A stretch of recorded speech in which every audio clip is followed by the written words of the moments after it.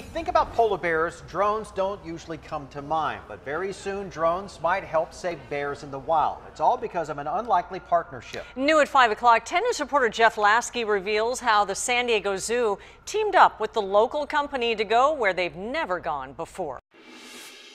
Polar bears eat seals. More specifically, they eat seal fat. You can tell from the looks on the faces, these people love polar bears. They're pretty.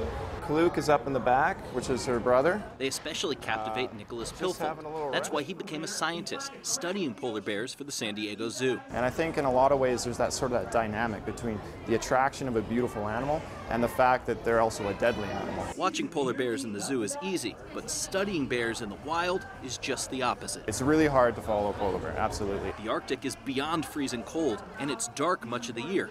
Plus, there's another challenge. Because a lot of the technology we use is very loud. So when we go out in A-Star helicopters, polar bears know that we're there before we can see them. That's why the zoo came up with an unlikely partnership, so they can actually follow bears in the wild to places no human can go. This is not the kind of thing I normally do. This is a very kind of new direction for us at Northrop Grumman. That's right, Northrop Grumman. The aerospace giant best known for space exploration and military drones is teaming up with the zoo to track bears. Charlie Welch is in charge of the project. It's an extreme environment and polar bears cover a huge area. So for us, it's an amazing experience because we love challenges. Last month, Charlie's team tested new UAV technology, practicing with flights over an empty field in Hamul.